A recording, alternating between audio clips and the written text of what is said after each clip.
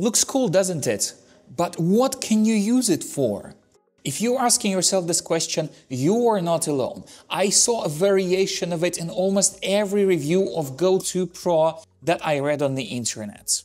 I decided to answer it in the most early 2020s way possible by asking ChatGPT. Let's try out the answers it offered. Some of them were spot on and some of them were wild.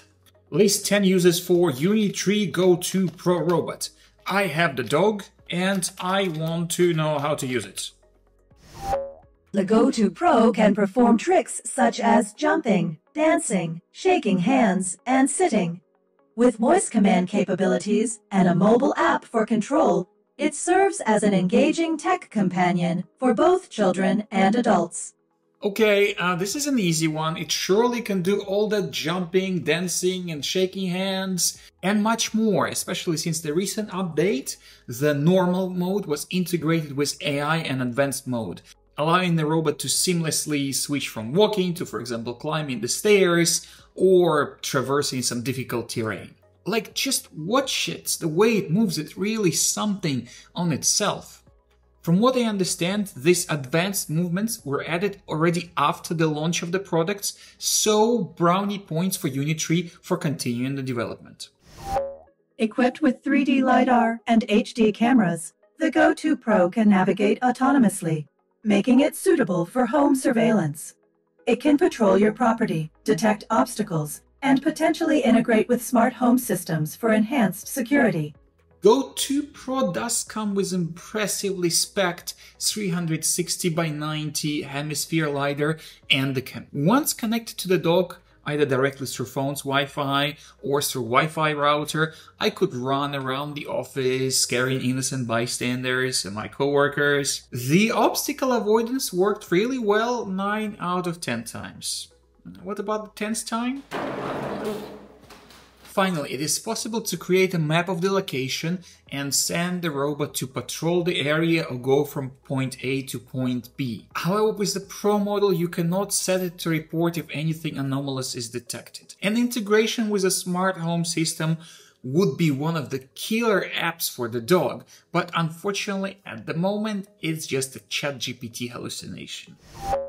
With a payload capacity of up to 12 kilograms, the robot dog can transport items such as groceries, tools, or packages within your home or workplace.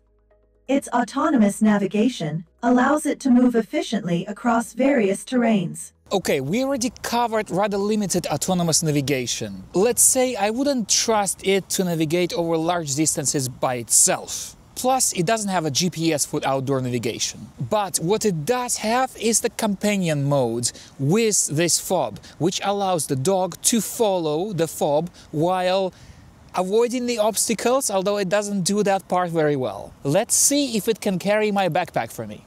I'm here.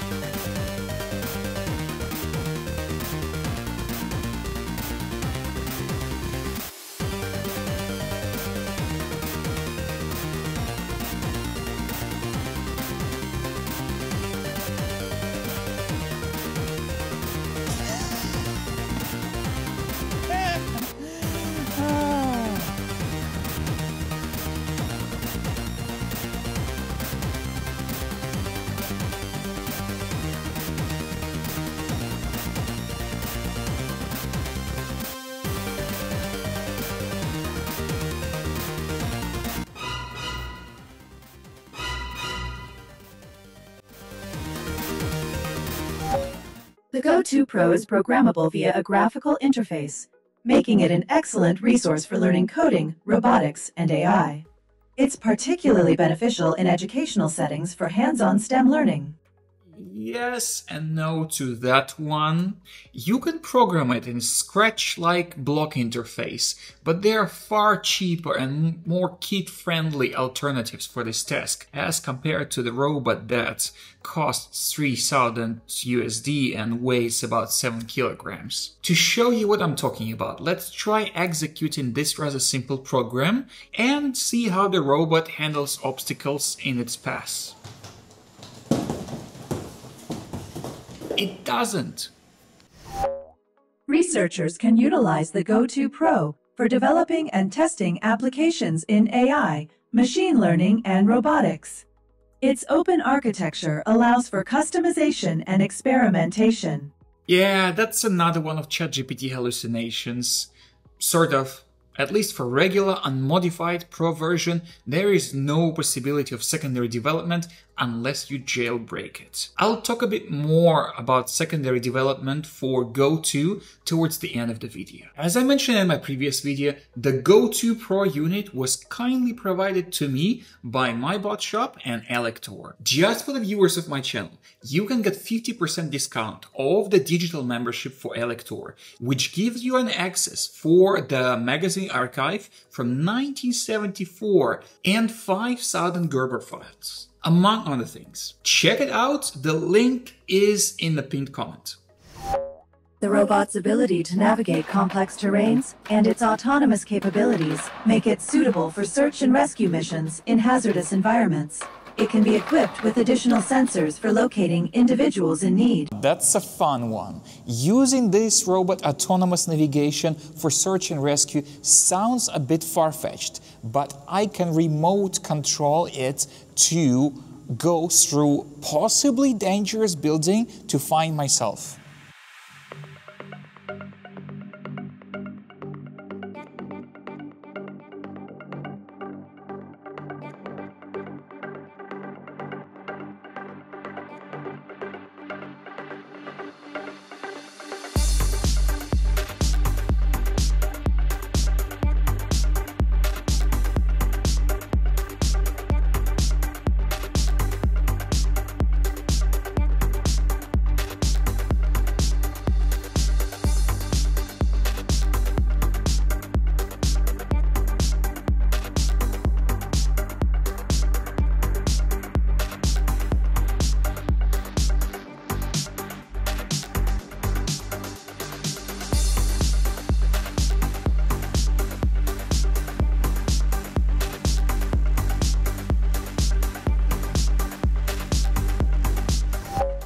In industrial settings, the Go2 Pro can be used for inspecting equipment, pipelines, or hazardous areas, reducing the need for human exposure to dangerous conditions.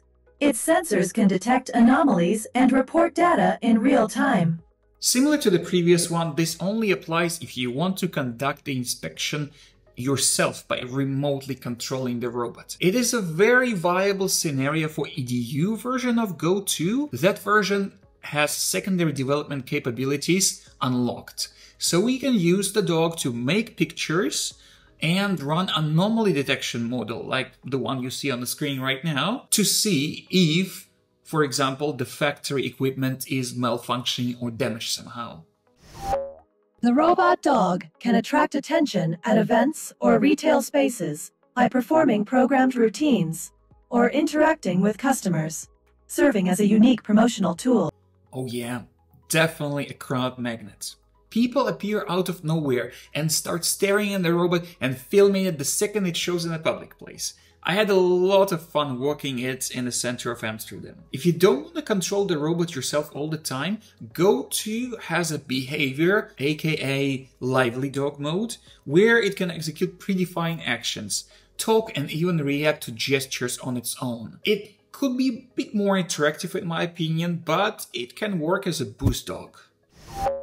Research has explored using quadruped robots like the Go2 Pro as guide assistants for visually impaired individuals, leveraging their navigation and obstacle avoidance capabilities. There is a research paper where an older Go 1 probe was used to give feedback to users about how slippery the surface is. With some development, it can be extended to obstacle avoidance for blind people. But again, this is more for EDU version and not for Go 2 Pro. The Go 2 Pro has been adapted for military use, including reconnaissance and carrying equipment, due to its agility and ability to traverse challenging terrains. And I am not going to show you this one. No killer robots, no today, thank you please. Making this video was a lot of fun, but where does it leave us? My personal feeling is that I would not recommend Go 2 Pro to most of the people, although it has its uses for entertainment and events primarily. It could also be used as a land drone if you ever need one. What can make it 100 times better is the possibility of the secondary development, which can be done either by modifying the firmware or using an EDU version, which allows for secondary development with NVIDIA Jetson Ori Nano. I plan to do one of those things in future. Help to make it possible by subscribing to the channel and giving this video some love.